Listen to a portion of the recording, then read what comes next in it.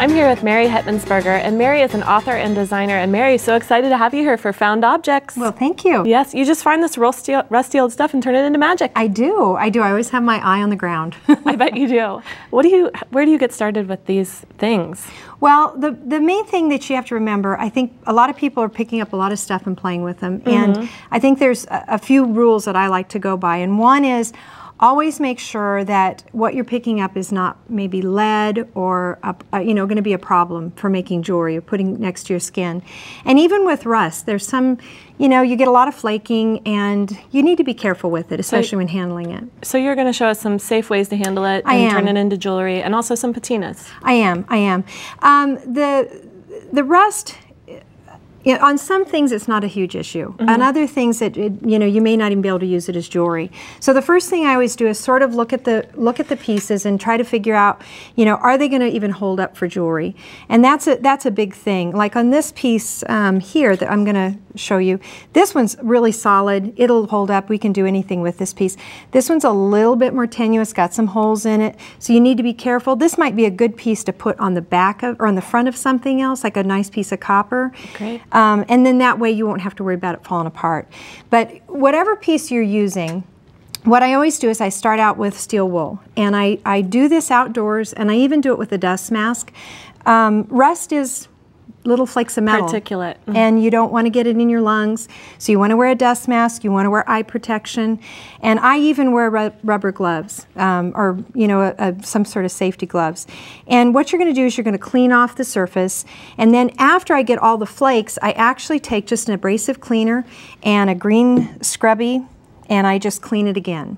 Let it dry. And you do that underwater? I do it underwater, yeah. And I'm going to really clean off any particles that are left on the rust or on the piece of metal and get it ready to be used then. So you're basically just taking away any flakes? I am. And the other thing that helps is if you're going to put on, let's say if I'm going to put paint on this, then my paint is going to not flake off either. So that's a really good thing. So you're attaching it to the base. Right.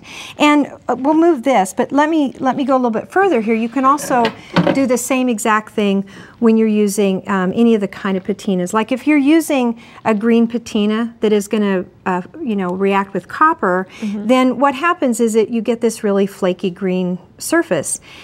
And it's great, but I don't know if you can see, it can actually, sometimes it'll flake off. You can rub some of it away. So this is a piece that you found that may have looked textured like the rusty pieces you showed us, and then you added the patina? Actually, this one is just a plain piece of copper. So this is a patina that this is a piece of copper, threw the green patina on, and then it reacted. Now, once I have that, and once I'm ready to use my rusted piece, I'm going to spray it with a matte fixative, or you can actually do like a sealing wax that will will make sure that everything is going to stay put. The matte fixative is the same kind of stuff that they use for like charcoal drawings. So you spray it on and it holds all those particles onto the surface. Okay. So first you clean it, then you polish it with you use the steel wool first, right? You use the steel wool first. Now, this is a good example of, do I want to change this at all? Probably not, because all I did with this, I cleaned it with the steel wool, and it shines right up. So depending on your metal, if it's steel or if it's something that, isn't going to go any further, you're still going to have the rusted surface. Now, what about with a surface like this where it's just slightly tarnished or has that natural patina? Would you spray that? Or it kind of depends. If you want to, if I wanted to keep it more shiny, yeah, I'd probably go ahead and spray that. I'd probably seal that with the wax. As far as this goes, I may let it just, continue to kind of corrode and patina. The thing of it is that some of the things that patina can fall apart, or I mean not patina. Some of the things that start to rust can literally fall apart and corrode. If it's something that you want to preserve, then you might be waxing it or a matte fixative. Yeah, or the surface of it. So even all of these surfaces, these are just torch-fired pieces of copper. And on these pieces, I want to do the same thing. You're stopping the process. I'm going to stop that process.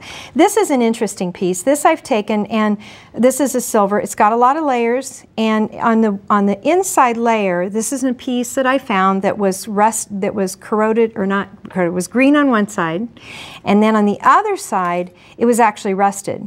So I really made a point to kind of work on that rust and bring it out a little bit and shine it up. And so I've got basically a reversible necklace. And the green is really subtle in there. You can just kind of catch it certain ways. So I kind of like that. What a great way to preserve items that you find. You can really incorporate that into your work. It's kind of fun. This piece here, this is an old nail I found. And I want to point out this piece over here. This necklace? Yeah, this necklace. This actually, if you can see it underneath, I'll turn it around a little bit. If you can see it, it's actually an old nail I found. So I kind of, you know, I've kind of hid it underneath the silver, but then turned around and did the stitching on the top.